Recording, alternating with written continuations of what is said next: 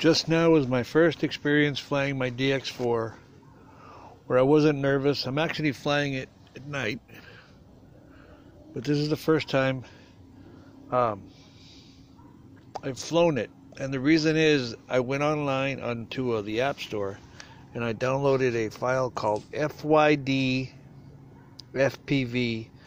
I don't know if it goes specific to a certain drone, but it's got a flight simulator in it. So I was inside sitting at the table and I played with that for about 20 minutes. I came out here and I flew my drone. I launched it from there. I flew it around my neighbor's house. I flew it over my other neighbor's house. I flew it up as high as I could. It's a little bit of a breeze out here. Right now there's nothing. You can see there's nothing going on. But I flew it until the battery was about dead. Did not crash it once. Didn't hit anything. Oh my God. That little program, Fyd-Fpv, it's Fyd-Fpv.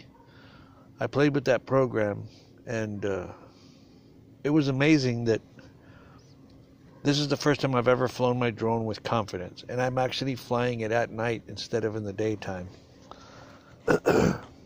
Every other time I've flown it, I actually bought one that's a GPS drone without using that little program. And on my second flight, I lost it because I didn't realize that the GPS, that it'll fly in Wi-Fi mode only without the GPS. So it flew up above the trees, wind caught it, and I'm trying to get it to come back. And with my bad eyesight, I couldn't tell which way it was facing. So every time I turned it or whatever and pressed the forward or reverse or whatever, it just kept going further and further away. I never got it back, so that's $100 down the drain. But I bought this thing used for $10. Of course, I've got it in $100 and something case, but you know, it's a DX4 by Sharper Image.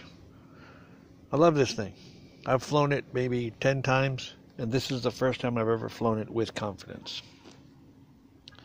Fyd-Fpv. Get the program, play with it when you have downtime or free time, or when you're riding in the car with somebody else driving. Just play with it. I guarantee you will love the results when you go to fly your drone. Thanks for watching.